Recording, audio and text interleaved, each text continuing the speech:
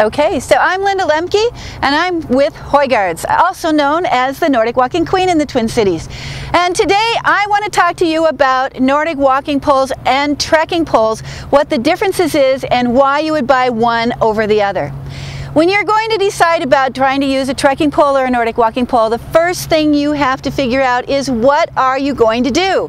If what I want to do is go hiking or trekking, I'm going to buy a hiking or trekking pole. If what I want to do is some fitness walking, I'm going to go for the Nordic walking pole. This is equipment that is specifically designed for the activity of choice. There's not a day that goes by that someone doesn't search our websites for the difference between trekking and Nordic walking, for can I use my trekking pole for Nordic walking? Can I use my Nordic walking poles for hiking?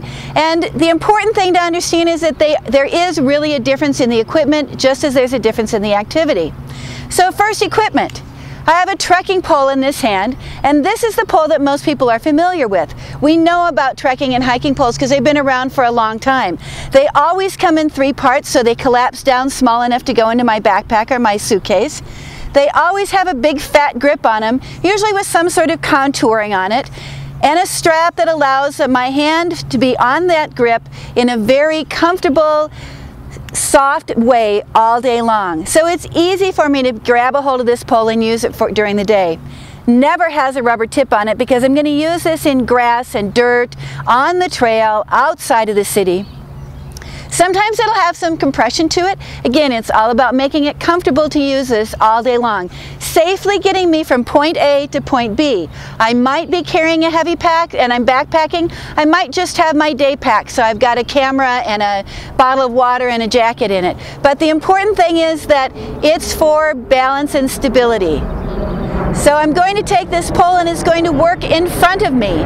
It's always seeking balance. Its job is to stay in front of me, keeping me focused on the trail, pulling me up the hill, keeping me from falling down the hill. But that's its job. It goes along with me for the duration of the day. A Nordic walking pole, on the other hand, is all about fitness.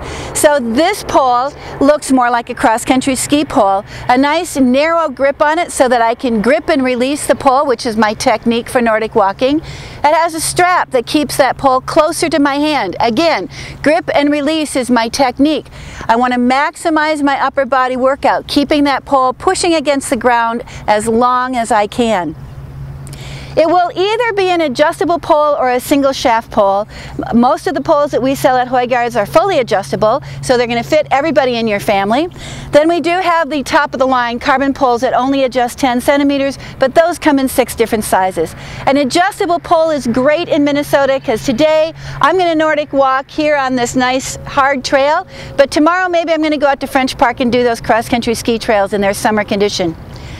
A Nordic walking pole will always have a rubber tip on it, and this tip does cover a carbide tip.